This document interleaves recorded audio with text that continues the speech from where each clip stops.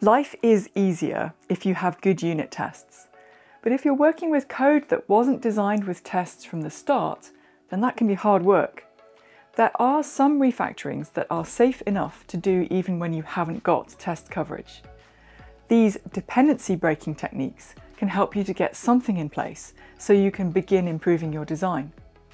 Today I'm going to demonstrate one of them, extract and override, and I'll be using the classic exercise trip service. Hi, I'm Emily Bache. I'm a software developer, creator of Salman Coaching. Welcome to my channel. Extract and override. It's one of the classic dependency breaking techniques from Michael Feather's book, Working Effectively with Legacy Code. And it's particularly useful when you've got a long method that you want to get under test with some important logic in it, but buried in the middle you've got calls out to awkward dependencies to fetch things that you need. And you want to test the important logic and replace those awkward dependencies with some kind of test double or mock so that you can get the thing under test. The trip service exercise was originally designed by Sandro Mancuso to demonstrate exactly this scenario. Mancuso wrote this code more than 15 years ago, and he's got a video elsewhere on YouTube where he shows how to use extract and override to get it under test. So my task today is to show the same problem and the same solution, but with more up-to-date tools and programming language. And then I'd like to look at alternatives, another dependency breaking technique that you could use in the same situation. This is the classic exercise by Sandro Mancuso. All I've done is allow it to use a newer version of Java, and I'm just going to do some initial cleanups just to make this look a little bit more like modern Java. I'm not going to do anything that I would need test cases for because there aren't any, but I just feel that I can use my tools to just change the for loop into a stream, and add the odd var here and there, just so it looks a little bit more familiar to modern Java programmers. But that's exactly the same code. The test case is entirely empty. First we need to read the code and work out what would be the simplest test to write here. So we've got get trips by user with this user argument. We first construct a trip list, which is actually the thing we return down here. Then we find out the logged user from the user session and declare this boolean. Now if the logged user is not equal to null, then we do some stuff, otherwise we throw an exception. So if it is null, then throwing an exception, that's probably a path through the code that's pretty short that we could test. But if we just look at the other paths, if it's not null, then we get the friends of the user that was the argument and checked if they are friends with the logged user. And if they are friends, then we go away and find the trips and return them. So that's what the method does. So the first test I wanted to write then was when the logged user was null, at which point it should throw exception. So I just went away and wrote that unit test for the case when the logged user is null, that it should expect this exception. Unfortunately, it doesn't pass straight off, and that's because we run into the first challenge with this exercise. In the trip service, we're getting the logged user from the user session, and this method getLoggedUser is deliberately designed that you can't call it from a unit test. So this test doesn't work. So we need to find a way to handle this dependency on user session. When Mancuso shows the solution to this, he uses a technique called extract and override. So that's the first way I'm going to show you to solve this. The first step is as it sounds. We extract a method. GetLoggedUser sounds good enough. Unfortunately, we don't want it to be static, and we want it to be protected, not private. But still, that was a fairly safe refactoring, just extracting a method. The next step is when we do the override. And this is in the test case. Instead of constructing an actual trip service, we're going to construct a subclass, a testable trip service. So this class doesn't exist. Let me go and create that. And then the other thing about it is it needs to extend the original trip service class. So this testable trip service at the moment doesn't do anything at all. But it allows us an opportunity now to do the second part of that technique, extract and override. We can do the override. So that method we just extracted, getLoggedUser, we can call an overrided version of that, and our version in the test then is going to return null for that logged user. So if I go back to the test case, you can see I've got my service, and when I call get trips by user, it's no longer hopefully going to run into that bit of awkward code. So when I run this one passes. It does throw the expected exception. So that was extract and override. There's more work to be done here though. There's additional test cases needed. So in this method, we've only so far tested the case when the logged user was null. There are a couple of interesting cases when the logged user is not null. The thing we do is check whether it's friends with the user that we passed in, and if it is, we go and find the trip list for that user and return it. So there are at least two more test cases here. We need the case when the logged user is friends with the passed in user and the case when they're not friends. So I went away and actually wrote those tests, or at least made a start on them. The first one for when they are not friends and we get no trips, so I'm expecting 0 trips to be returned. And then the case where they are friends, so I've added this line here that they are friends, so we expect to get back some trips in this test. Now when I run all of these tests, unfortunately of course we run into the next challenge with the exercise, and that is that we've got another bad collaborator that we can't have in a unit test in the form of the trip data access object. So this one can't be invoked on a unit test either. So that's the problem. It's this piece of code here. Now in order to write these two tests, I'm going to need to deal with this awkward dependency. And again, I'm going to use the extract and override technique.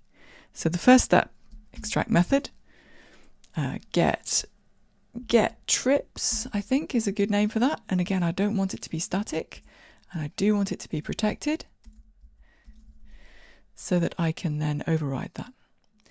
Now, I've been doing a little bit of work on my testable trip service that you may not have seen because I did it while I was writing the tests. Basically, I've just added this constructor argument so that we can pass in what the logged user should be. So it just returns that as an argument.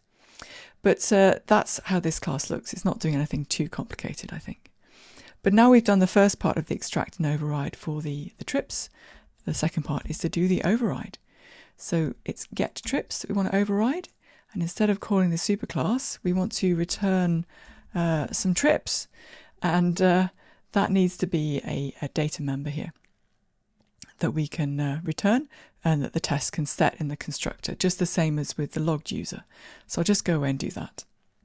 So I've just added this constructor argument so I can set the list of trips from the test.